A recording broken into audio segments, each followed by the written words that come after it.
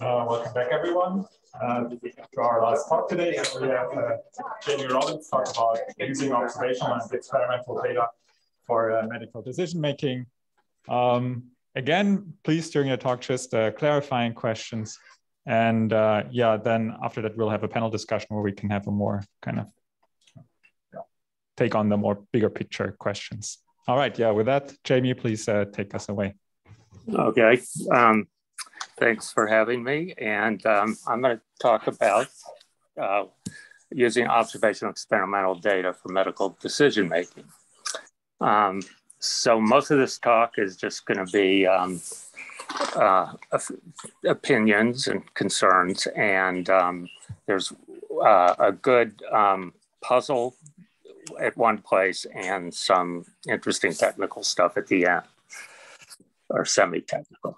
Okay, so the big issue is, so I've been doing for years trying to develop methods to get estimate causal effects in medical settings from observational data and from randomized trials, especially when something's gone wrong, like non-compliance. And so the question everyone asks in medicine is, how do we know we are right when we say there's an effect or there isn't an effect based on these analyses? And there's now something called the Causal Lab at Harvard School of Public Health. And there was an initiating symposium in November 2021 on this topic.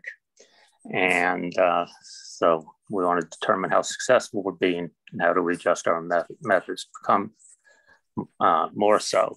And this is an aspirational talk, the sense of what if we did not have resource constraints in terms of money and most importantly, trained causal analysis experts with substantive scientific knowledge and judgment. That is, we could have what we wanted.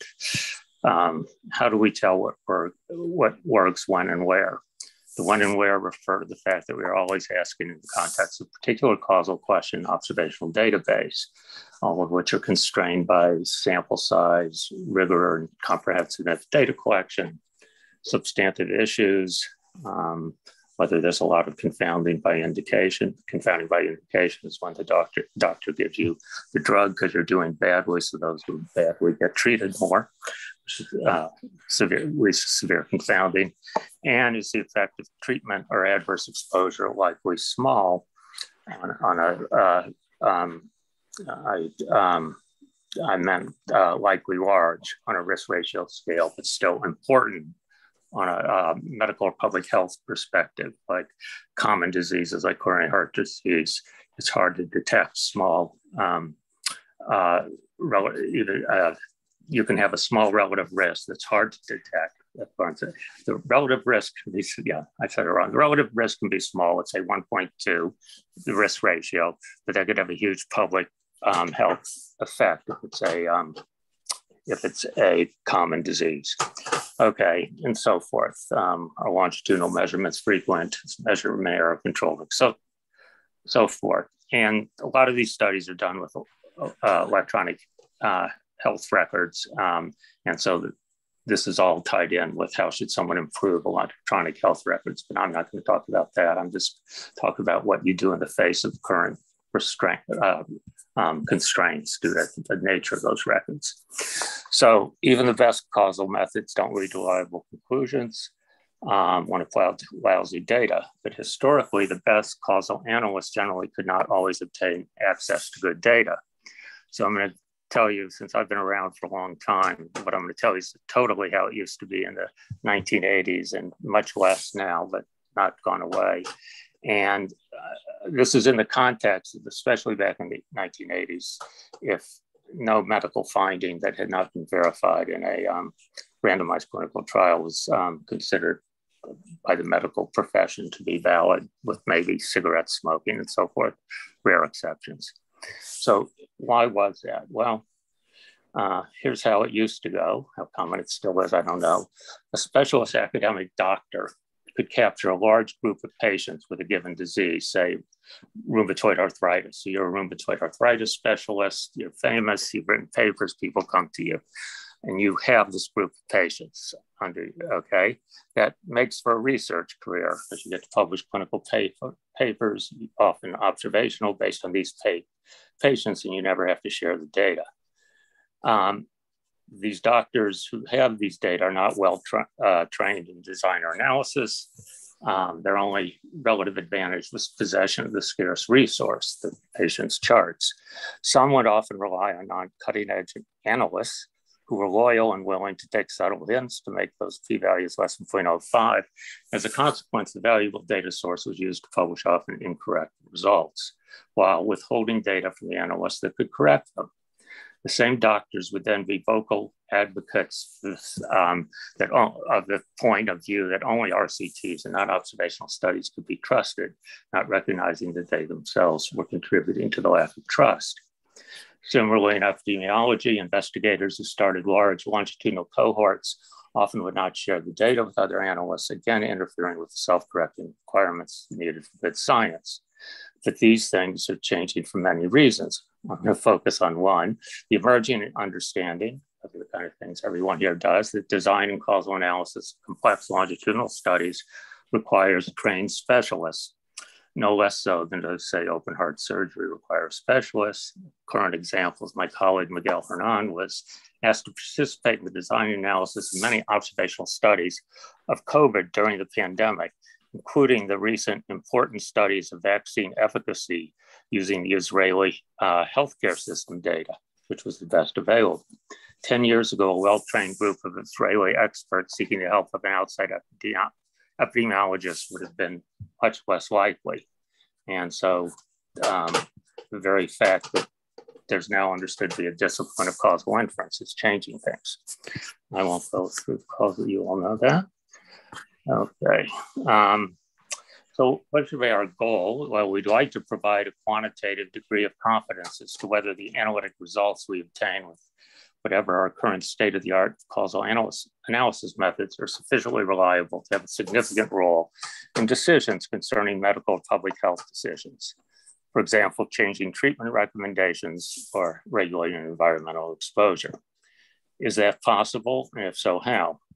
And before continuing, I want to address a misunderstanding that always arises.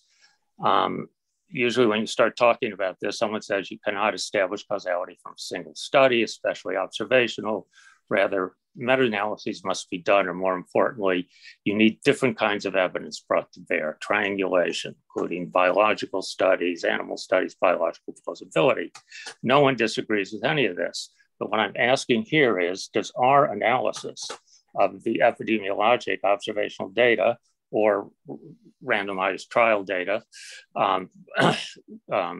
provide independent evidence of sufficient reliability to inform the process of triangulating the causal mechanism or causal effect?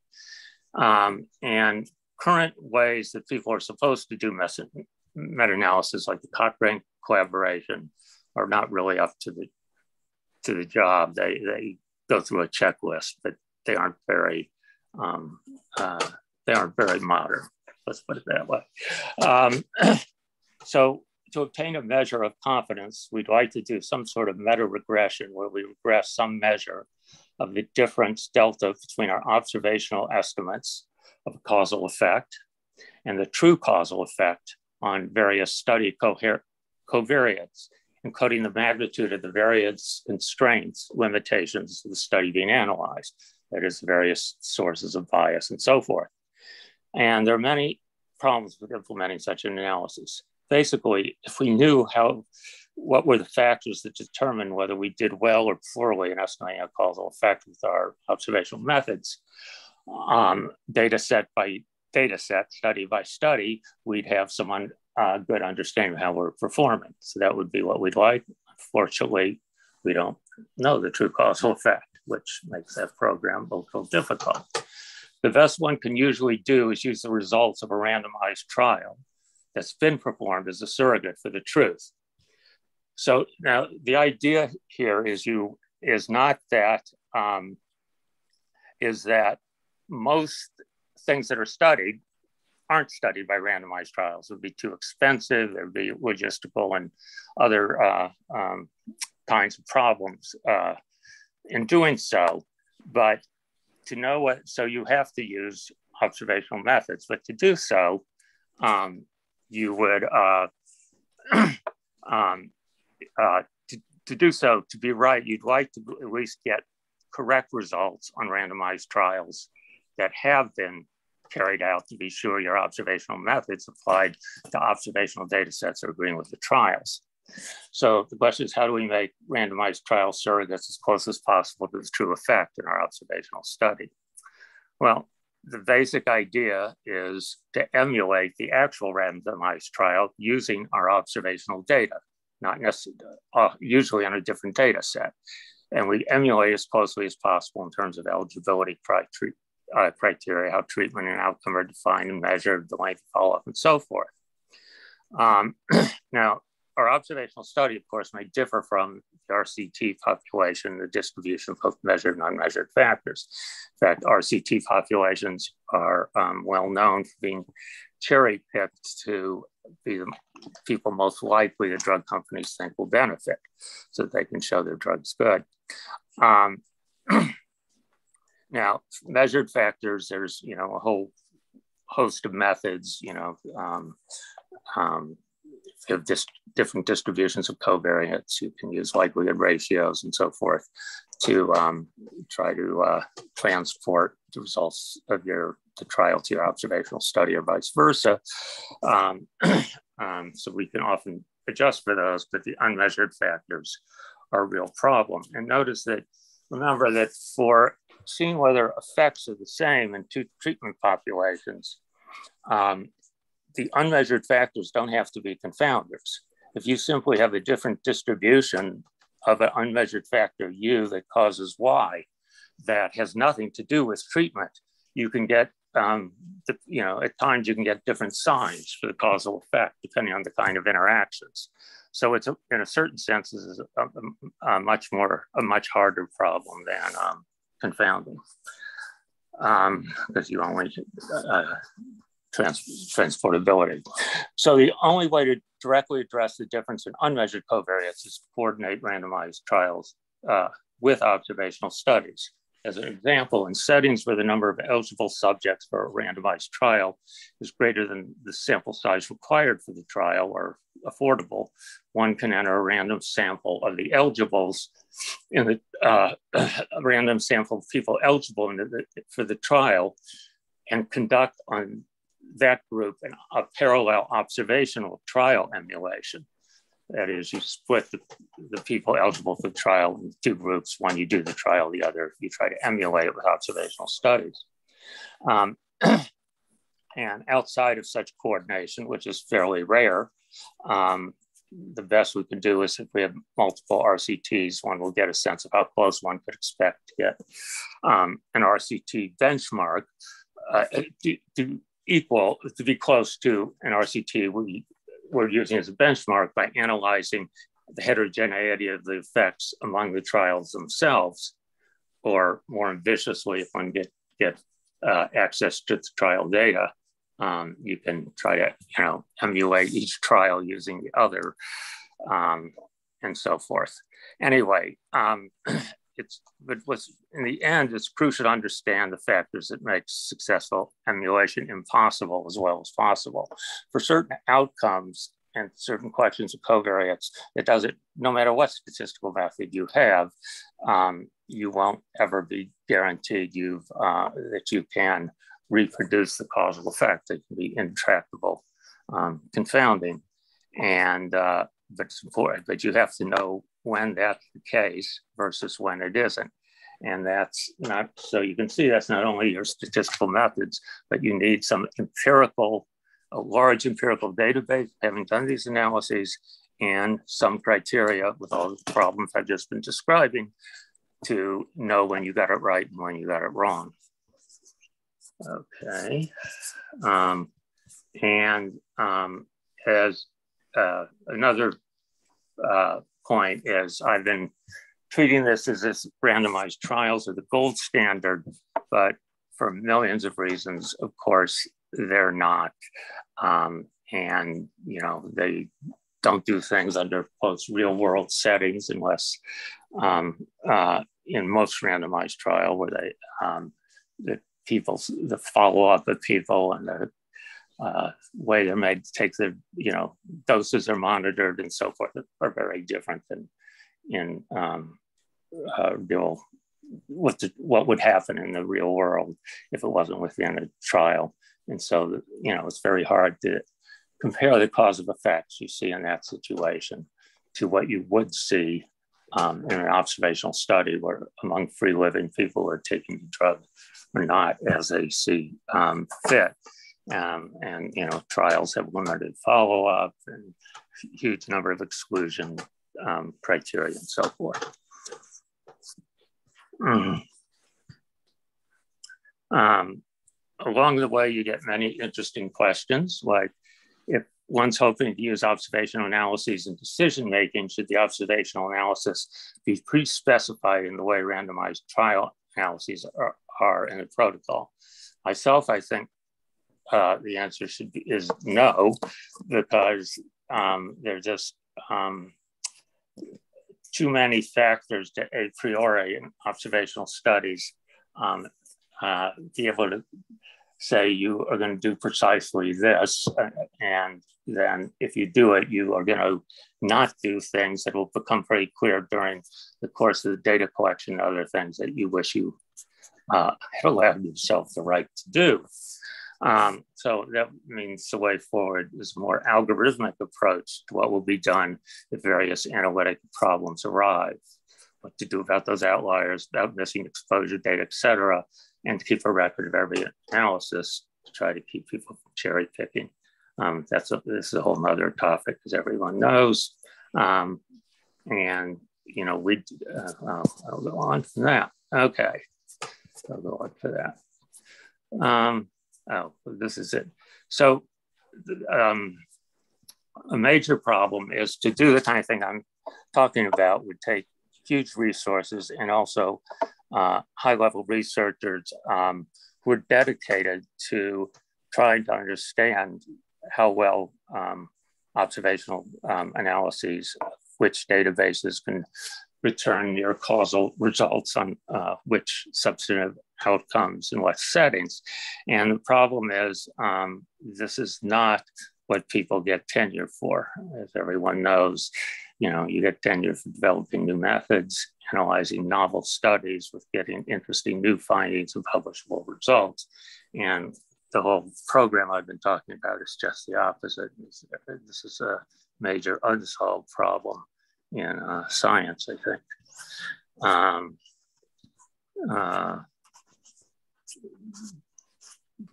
Forget that. Most of the methods that have been developed just before have been methods developed under the assumption of sequential ignorability. I'm thinking of longitudinal studies because that's usually what most medical studies are, allowing for unmeasured confounding just through sensitivity analysis. Recently, especially with the ML community entering the fray, there are now many methods that claim to adjust for unmeasured confounding under certain conditions, provably usually under mathematical rather than subject matter assumptions, I would say, except for proximal inference of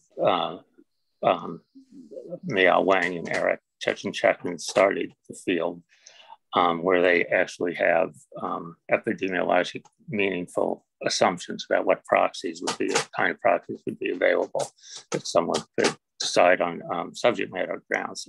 Other assumptions, which may be true and may do great, we don't know yet, are things more like, having to do with ranks of matrices, sparsity, and other things, and how the serious confounders differ from less important confounders in various ways related to those facts.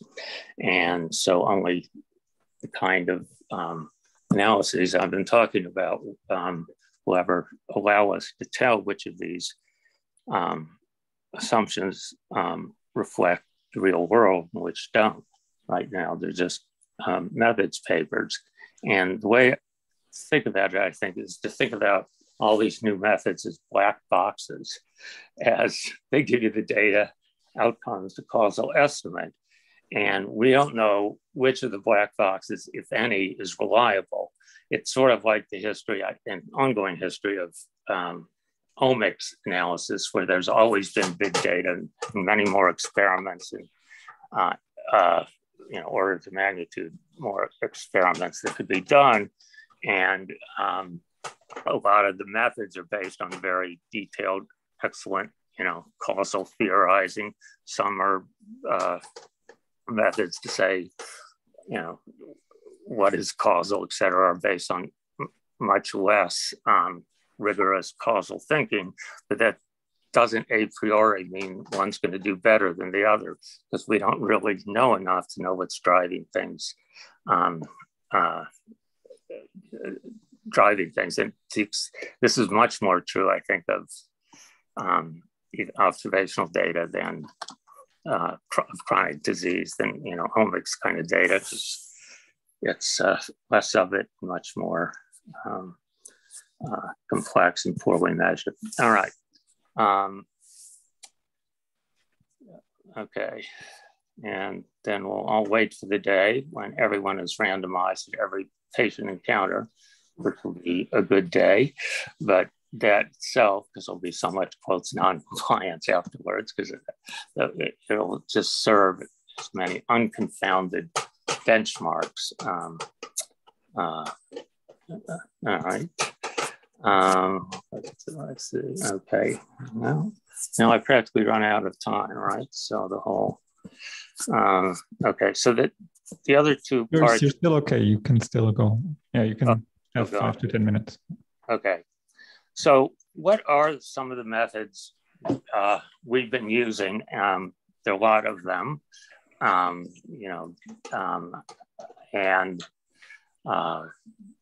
I'm going to describe some of the ways that we've been thinking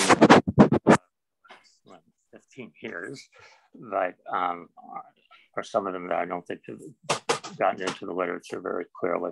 So first, I'm going to have to talk about throughout this about dynamic regimes where treatments can be X is going to be the covariate subscripts there at time over bars history. So a dynamic regime G is a function of your covariates at time 1, X1, that tells G1 of X1 is the treatment you're going to take at time 1 and so forth. And finally, at the last time, capital T, GT of X bar T over bar is your whole covariate history, A bar T minus 1 is your whole best treatment history, and that's the G of T is going to be a function telling you which treatment to take. So there are a lot of such regimes. Okay, and I'm going to use HT for the past history. And these, okay, let's just go on. So a target trial, so this is what we're doing with observational data. One way to think about it, it's this way of describing it rather than using counterfactual so much is very helpful in talking to physicians and other decision makers. So a target trial is a randomized trial one would like to conduct on, let's say, HMO members, but cannot do it for various reasons. Novel aspect of target trial emulation, and what really has changed the way people think about it, is that each subject in the observational data is enrolled in all of the target trials for which he is eligible instead of a single trial. So you get this big nesting. So it's a big methodological advance, although you'll see in a sense it's not an advance because it's really just a structural nested model, but I'll get to that in a moment.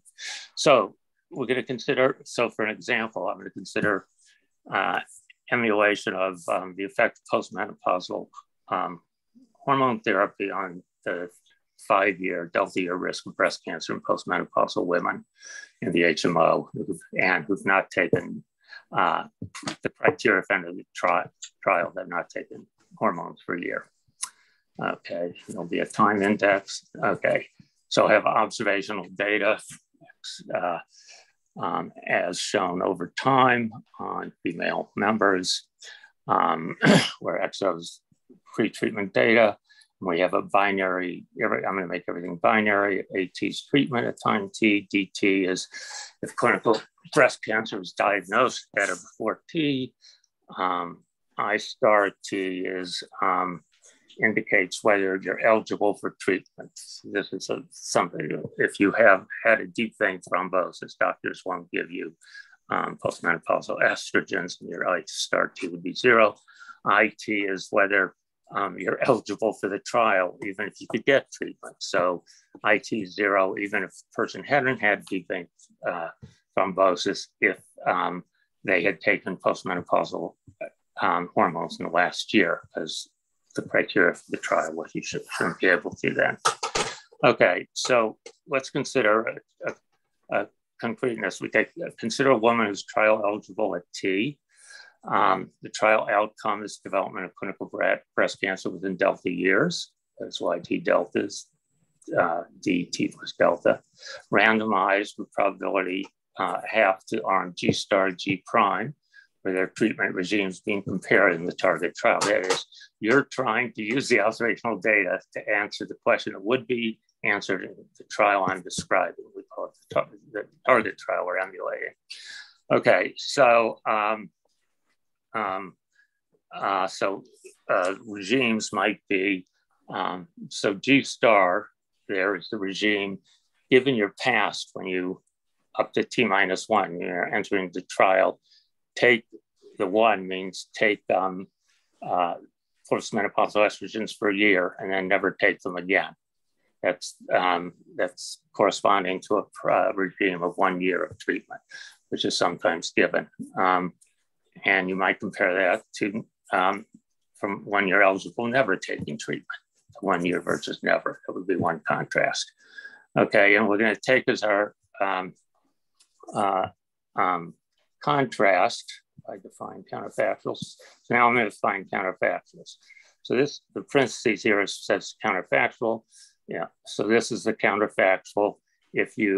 When you take your observed treatments with T minus 1, take treatment for 1 year, and then take no more treatment after that, given ST are your past observed covariate, some covariates you're interested in, and you are eligible for the trial, minus the counterfactual where you never, once the trial starts, you never take treatment, 0 rather than 1. So that's the kind of thing we're trying to estimate.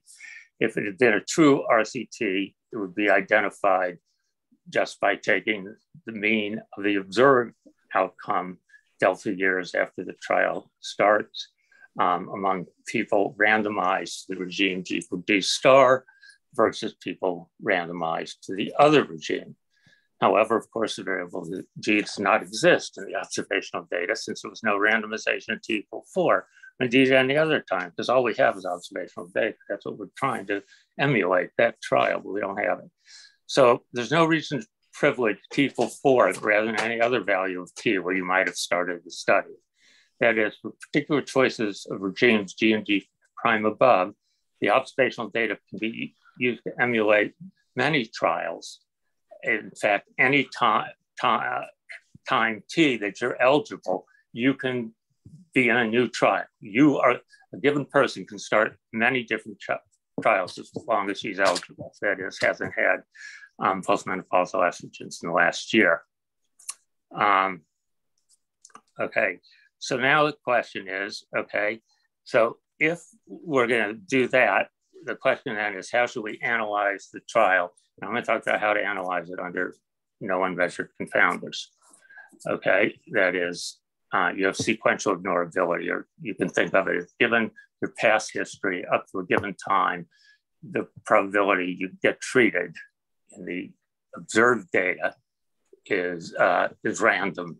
That is, it's by a coin flip with the probability on the coin, possibly depending on your entire past, so that there's no confounding. Of course, we don't know the coin probability. That's the propensity score. So that's part of the estimation problem. Okay, so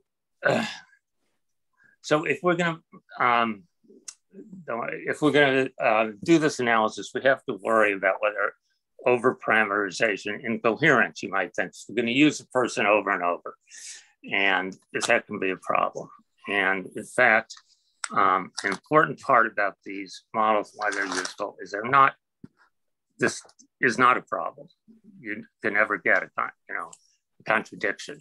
If you use what are called history-adjusted marginal structural models, you do get contradictions because they're over-parameterized. And if you want to ask me more about this in the discussion, do so, because it's one of the more interesting technical things, okay?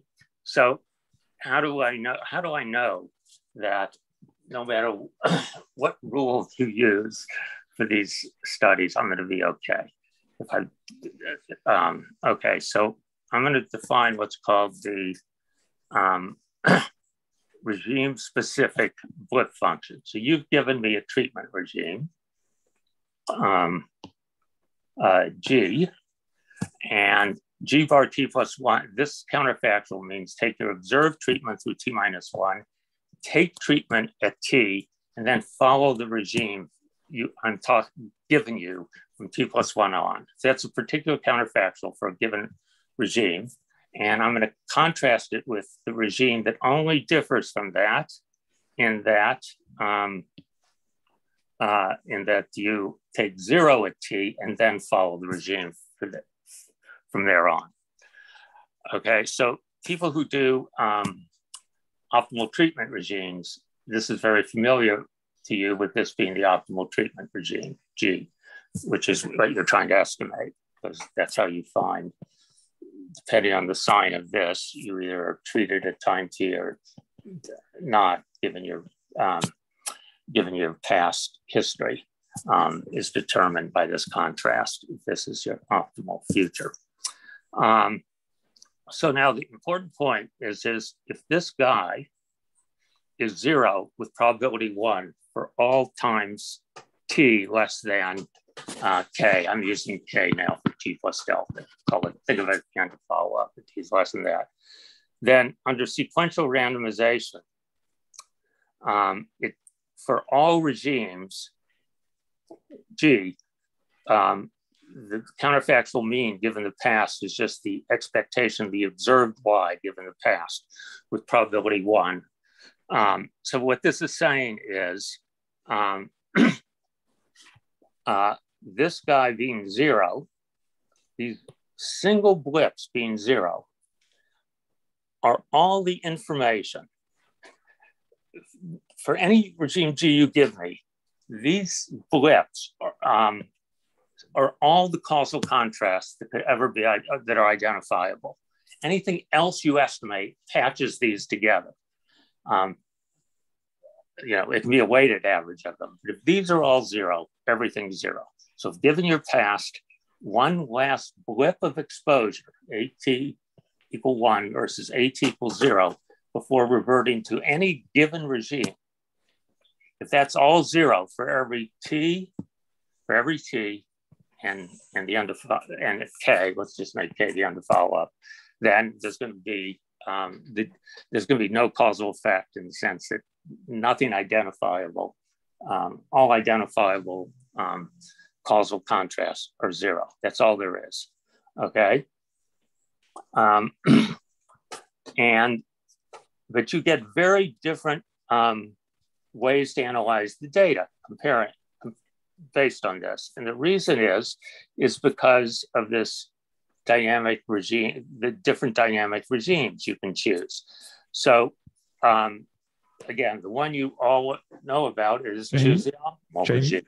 Yep. Sorry to interrupt. Can you wrap up in the next 1 or 2 minutes? We're running out of time. Yeah. Thanks. Okay. So the regime where you take 0 thereafter, that was the 0. That regime is the one we were talking for. Take one last blip of treatment before taking 0 thereafter. On the other hand, this funny regime that says what you should take at time T is the exact same treatment you took at time t-1. I doubt you've seen this regime before, but this regime is the following. It's comparing always take treatment to never take treatment, no matter where you are.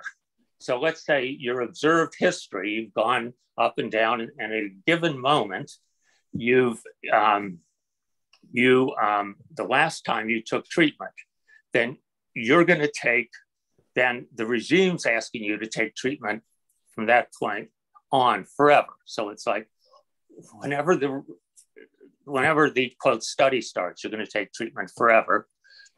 If you last time took 1, if you last time took 0, you're never going to take it. But of course, this is the regimes I'm trying to estimate. In fact, some people in the data, it's going to be hard, will take, they're supposed to take 1 according to this regime, but they'll take 0. And it's because of that, you have observational contrast to see. But in short, this weird regime is the one that always gives a contrast of always take treatment versus never take treatment, which is what's usually assigned in a true randomized trial. It's usually always take treatment versus never. And this strange structural nested model, which you've probably not seen before, reconstructs that, where a person is allowed to start regimes as many times as they want.